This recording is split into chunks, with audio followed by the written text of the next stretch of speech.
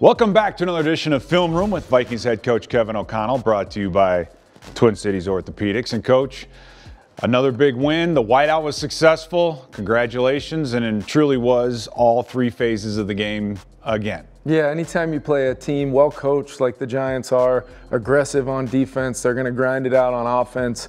To have really plays come about for our offense against this team where we really were able to kind of isolate and highlight some of our best playmakers, and then we'll show a special teams play that changed the whole game in Josh Metellus' blocked punt. But wanted to start out, this was a huge play in the second half. We're really trying to isolate some man coverage. We didn't get a lot of it on the day, so when we were able to get it on some of these known passings, this was a third down right here where you're really trying to isolate TJ as the innermost player. We've run this concept before, fans will probably recognize it, where we're trying to get kind of a natural pick with both KJ and JJ on the outside, kind of trying to sell routes to win, but they're really trying to set a moving screen right here. We've got a bunch of combinations off this to try to protect it, so the 31 other teams that are probably watching this segment as well, just know we've got some other things off this where it really does you no good to card this one up at practice. But let's take a look at the execution of it. So TJ, see how he set the defense right there? He just sets that defense for a couple just to try to keep that defender right there tucked long enough that we can kind of get the moving screen set, and then he's going to come right off the heels of JJ to that back pylon. And Kirk, this is where I think he's made huge advances this year, and really the trust of not only the scheme but of his players to make some plays. Just putting this thing up on the top shelf for TJ to go get.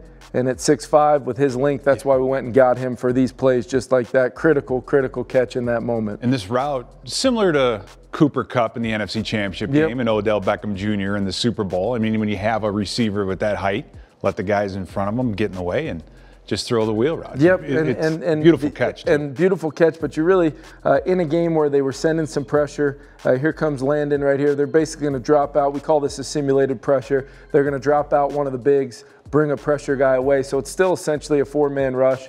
Kirk did a great job getting the slide going that way. And watch this protection right here. It just ends up being just a huge wall right there where he's able to have that clear line of sight to be able to make this throw out there, step into it. And then, you know, the ability now, even with the defender trying to recover and retrace, knowing where that ball is going, for him to finish that catch, still get it in, still get those feet in despite that pretty creative paint job we had in the end zone for the whiteout. I thought it was a huge play. And then the CPR ensued right after that. That's exactly right. When we look at this one, we'll finish up with another touchdown catch, the critical one to JJ, but I thought this was such a huge play in the game. Matt Daniels and Ben Kotwika scheming up a chance to change the game with a block punt. And really, you're going to see a guy that's really been one of our MVPs on special teams all year long. You saw him get on the field on defense.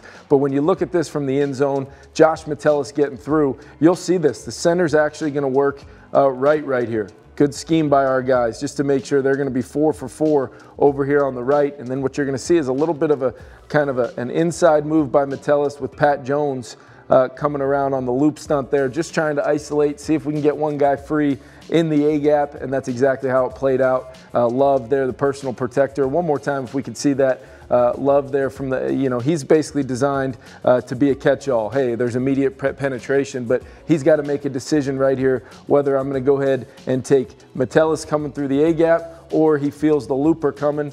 Something we've done multiple times this year. You could tell he was ready to handle Pat Jones as that looper, but with the center, the long snapper working pretty aggressively away, opens up that A-gap 2-on-1, and then you still got to go make that play and pick that ball off the punter's foot.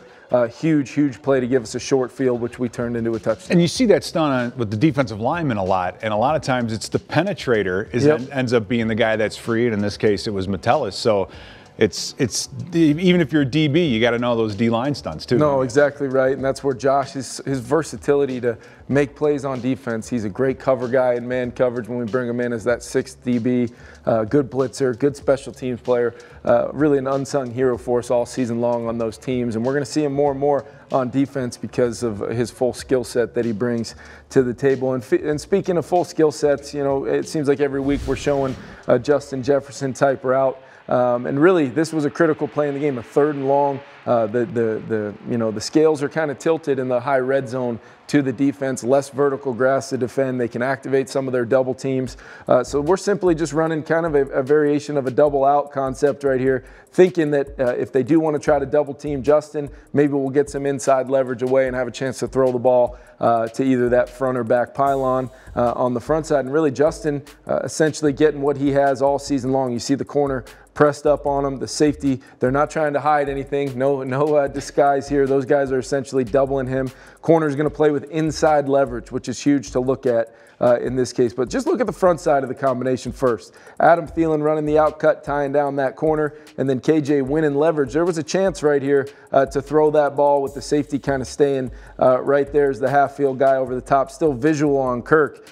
There's a chance to throw that ball right there, potentially flatten that thing out to that grass. But Kirk sets his eyes over there front side of the progression, but his trust in knowing that in this case, Justin Jefferson working kind of out, he's got that inside leverage, so he's going to work the defender into a trail. And then watch what he does right here. Just the quick set, doesn't lose his speed, knows he's got that safety deep right where he wants him, to where now this area of the field, when you look at what he's about to run into, this is where this defense is designed to not let him in there. But his ability, if we look at it one more time from the start of this, and then we'll slow it down here, just watch what he does on the release. He's going to stick, keep that inside defender in there, then work vertical with enough juice right here to keep that safety tucked. And then at the top, he's just going to give a quick little set and then come race into the hash, we call it. Because now, at this point, no matter where the leverage was to start, where it is to finish is all that matters. And watch Kirk's decisiveness coming back at the top of his drop, takes a look at it front side, snaps his eyes back, and now right here, he's going to start his arm. And just the trust level of knowing that this defender's job is really to undercut that route. So when JJ sets that guy and then is able to race and beat him to this football,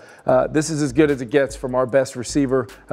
In my opinion, the best receiver in football. And then our quarterback's trust to start his arm, turn that thing loose, and look at that ball location. 1 foot in front of the numbers. JJ goes and gets it and falls into the end zone for one of the bigger touchdowns we've had in a critical moment this year. Once again, number 8 to number 18.